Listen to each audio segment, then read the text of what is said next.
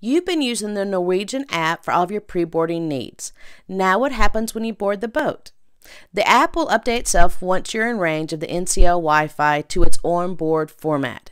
The app more than likely will convert itself when it recognizes the NCL Wi-Fi. If not, you may have to go to the App Store or Google Play on your device and manually update. Here's a suggestion.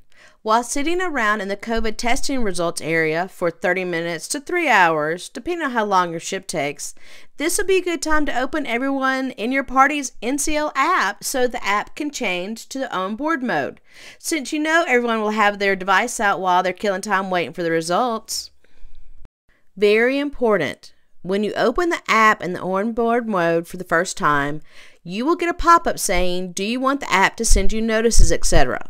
You have to say yes here if you want to use the chat feature. If you say no, you will not get text from the chat feature and you will not be notified when somebody is calling you until the call has changed into a missed call. In the What's Happening section, you will see all the events that will be happening on the ship for the next 24 hours. Including in the schedule will be your reservations, as well as port arrival and departure information. This section in the app replaces the freestyle daily that used to be delivered to your room each day.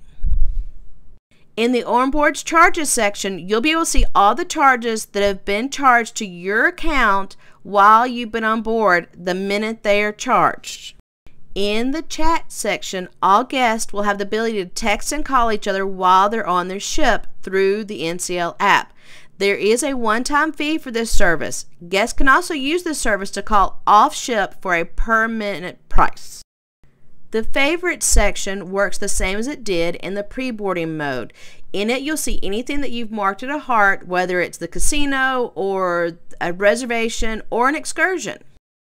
Watch these next videos to see how to use all these features in detail.